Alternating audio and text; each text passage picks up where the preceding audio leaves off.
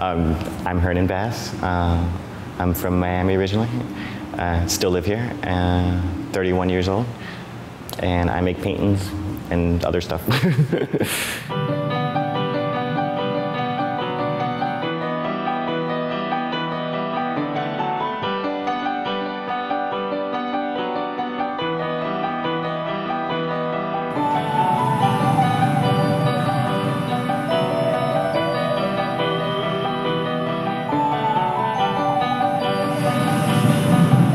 For me, I've always had a penchant for the supernatural and sort of the weird or off-putting parts of like society or whatever. Initially, I kind of tied those themes of being not natural and sort of off the beaten path with sort of homosexuality at the same time, sort of mixing them together in a way where one of my first shows at like first solo shows was called It's Supernatural, like pun on words, like it's supernatural, you know?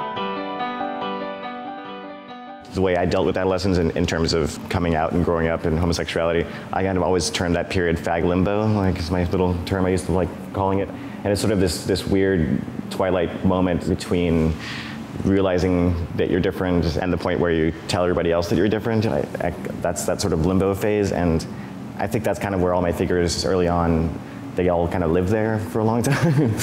I kind of made work that I hope that sort of relished that moment in a way. It was sort of celebrating it, and I think there's a real charm to sort of the act of closeting in a way. I know that sounds weird, but there's a sort of aesthetic and these sort of clever things that kids do to sort of hide that. And I always go back to this sort of metaphor of like someone, you know, hiding a Madonna record in like an AC/DC sleeve, you know? There's something weird there that hasn't really been talked about that much, and I think those early works were sort of trying to figure that out in a way. I think with anybody who's sort of dealing with themes of, you know, homosexuality and stuff, you sort of have to go through his phase and in a way kind of get over doing that kind of work in a way. Not that it's a bad thing to make work about homosexuality in any way, but it's something I think I need to grow up alongside the work, and I think with any subculture, you know, gay, black, anything, it's always these weird baby steps that kind of make you cringe when you're in that group, you know? But kind of have to happen sometimes, unfortunately, just to get general acceptance. I don't know. You know, I think you just have to each do your own little part, and whatever that part adds up to something bigger, hopefully. You know? I'm not exactly marching in the streets, but I'm hoping my little bit can inspire someone that does, you know? So I don't know if that makes any sense. It sort of hasn't really dawned on me still to this day. I think the moment I walked up the night of the opening, and you know, the museum's pretty dramatic with the lights and everything at nighttime, so that kind of hit me for the first time, but it still kind of doesn't even feel real in a way. I know it's up there, but I don't even like calling it a retrospective. Like, they're calling it a survey, which is much easier for me to handle, you know? Like, I'm a little too young for a retrospective, you know?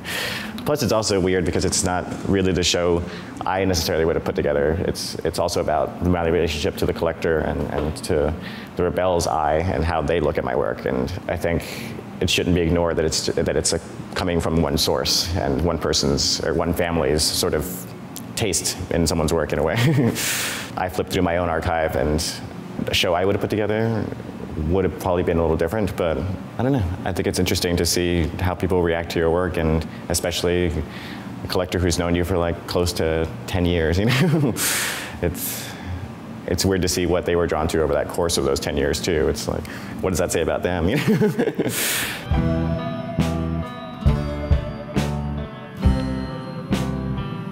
Ocean Symphony came from this weird notion of faith in things, and it's basically based on pure faith.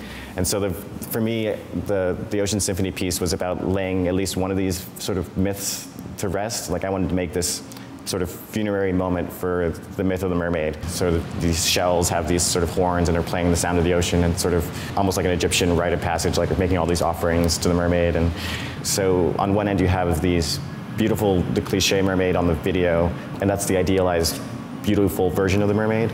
And then in the centerpiece is the sort of P.T. Barnum freak show mermaid that was popular in like turn of the century, and people actually believed was real. And it's kind of amazing that the want to believe in something can be so strong that even when presented with this hideous little thing that's like half monkey, half fish, they're like, mermaids exist, you know?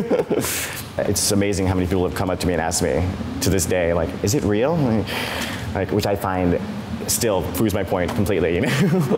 Like, I don't want to say, you're an idiot, but like, wow, let me talk to you some more. The aesthete story came from Huysman's book Against Nature, and his character in the book is like the ultimate decadent. And he decides to decorate this tortoise in loads of jewels and gems, and just for the sake of beauty. And of course the tortoise dies, because you can't do that to a tortoise. So for me, I wanted to make the tortoise sort of a martyr for the age of decadence, and sort of treat him as this sort of saint to that whole, you know, aesthetic and the whole movement. So I kind of just wanted to put him in his place and honor him, you know? As silly as that sounds, but I think I deal with these avant-garde and sort of outside of the norm situations, but I tend to treat them in a pop sensibility sometimes.